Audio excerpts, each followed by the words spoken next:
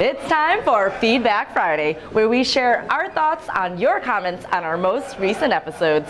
Feedback Friday starts right now.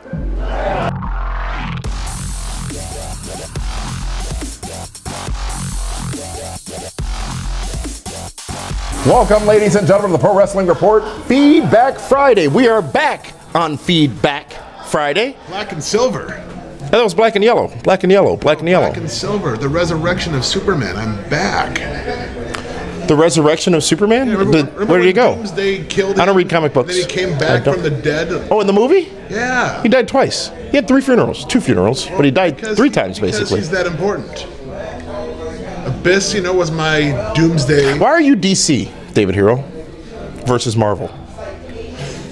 Because I like Superman. I like Hulk.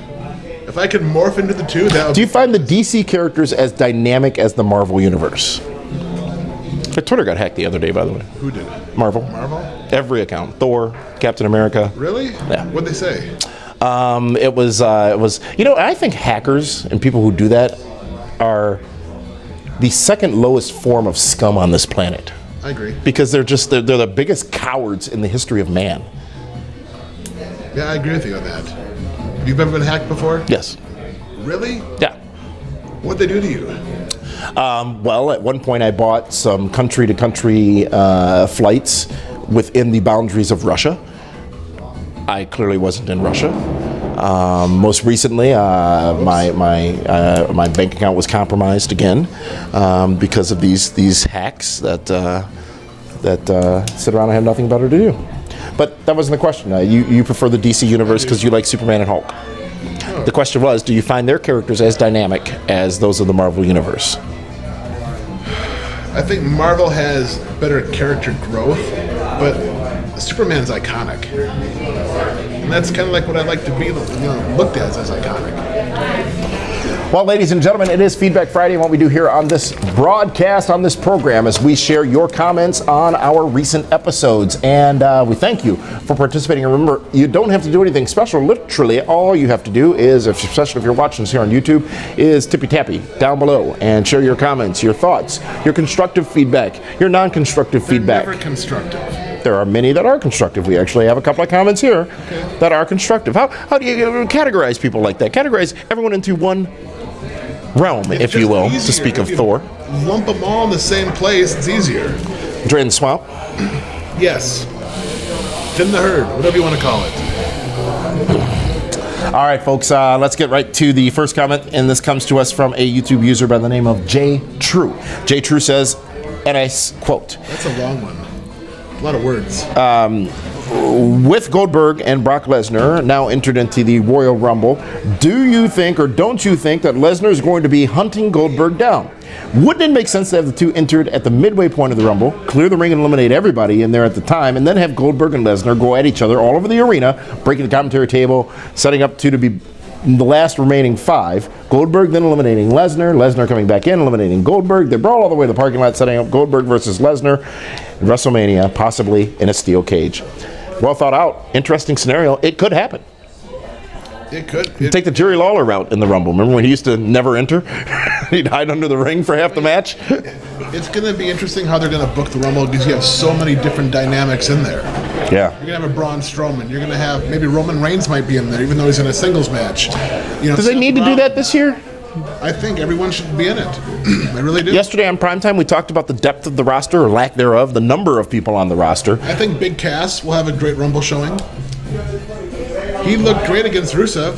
He did. He did. He did. Finn Balor, he might show up. He should be back. John Cena, who's back Tuesday at SmackDown. But this scenario that's laid out, so Brock and Goldberg sort of don't worry. They're not concerned about the Rumble. They're concerned about each other. They screw each other over. Neither wins. Goldberg said he wants the title run. Yeah, but he could get distracted once because of the fact that Brock Lesnar is upset because he got beat. Now twice by Goldberg. Yeah. Would you have these two in the Rumble match? You have to. Goldberg Lesnar. You have to. That is box office right there. That's what people want to see. Yes, it is. Exactly. You know what? One thing we didn't talk about on primetime yesterday is the changes made to the WWE programming lineup, specifically on the WWE Network. As you know, the WWE Raw and I believe SmackDown pre-shows, at the very least the Raw pre-show, had been hosted by the team of Renee Young, Booker T, Jerry Lawler, I'm sorry, not Renee Young, it was Scott Stanford, and Lita. Yeah. And Lita is now gone from WWE, at least on a weekly television basis, and Jerry Lawler also gone from WWE TV on a weekly television basis. His exodus was quite obvious once he got moved to SmackDown.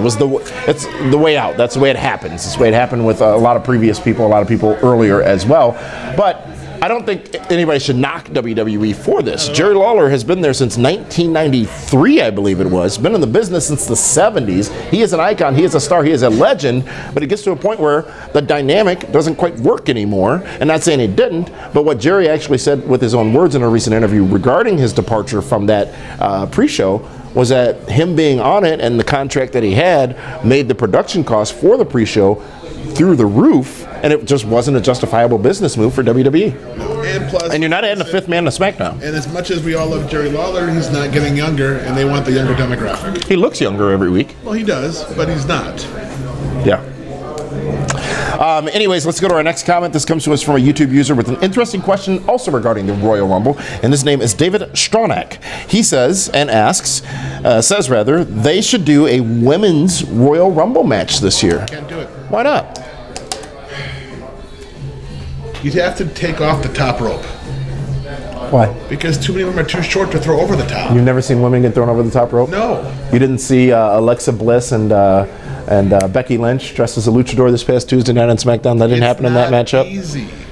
But it can be done. With a lot of I don't understand. Oh, you're gonna spin it now. No, I just don't understand why every time the women in wrestling are put on the same level as the men in wrestling, whether it be in a Hell in a Cell match, an Iron Man match, a Royal Rumble matchup, you don't like it. Okay, so can the cruiserweights do a Royal Rumble match? Would you have to remove the top rope for them as well? No, because they're used to jumping over the ropes. The girls don't do it. They don't do it. No. Clip after clip after clip can be compiled and shown to you right now that shows that they do it. Well, put those clips together. I don't have time. Well, so then don't argue with me. I keep giving you chances to prove to the world that you don't have a Trump-like view of women in wrestling. Has it ever happened before? When was the last Have you ever walked in and grabbed them by the... I don't know. Have you ever seen a women's battle royal before? I don't know if I have, and isn't that what makes it intriguing? They go through the second rope. They go through the second rope? Yes. But they can get thrown over the top rope. I've never seen it. You don't know you've seen it. You have seen it. You saw it as recently as this week. I didn't see it. My monitor must have went out. Oh, I wonder which list do you think you're on? The naughty or nice list? Depends what part of the year it is. Well, because in 2 days, I mean... Well, I'll be on the good boy list. I was well behaved. You know, here's the thing, though. As much as David Hero seems to not like women being equated to men in professional wrestling, he did have this comment. Well, I'm going to give you a chance then with your own words to share with the world a tweet that you sent out during Roadblock this past Sunday on the WWE Network regarding female wrestling. Yes. Go ahead. It's written there. You can read it. Read it? I mean, you said it, so maybe you can read it. All I said is one day I want to see Thea Trinidad in the ring with these ladies. Thea Trinidad has... Can she go over the top rope? Absolutely. Oh, my Lord. It is... She's got it is... Oh, my gosh. She has charisma. She's beautiful. She can do lucha. She can fight. She can scratch. She can talk. She does it all. It's a matter of time before Thea Trinidad, Rosita from TNA, is in NXT. What was that for? Why do you roll... You're going to roll your eyes out your head one of these times. Sitting next to you on a repeated basis may just cause that to happen. Proud of yourself? Folks, again, Feedback Friday. This show's all about you, and it's all about your comments. So please feel free to share with them, whether you do so on Twitter and and even on Facebook and not Facebook, on YouTube. And we'll select some of those comments each and every week here on Feedback Friday to share with you. So, what? Why are you throwing pens around? Done. Yes, we are done. The show is coming to a close. That's what that rap sign means from the floor director out there. Okay. Ladies and gentlemen, thank you very much for joining us for that one, who's looking forward to seeing you in Chicago for Raw and SmackDown. He's going to be there this upcoming week. Your MX, and I'll be buying plenty of merch for everybody. Will it be Deja Vu or will it be Admiral? You know what happened at Deja Vu? They lost our car keys at the valet. They put it in someone else's car one time. They had to find our keys.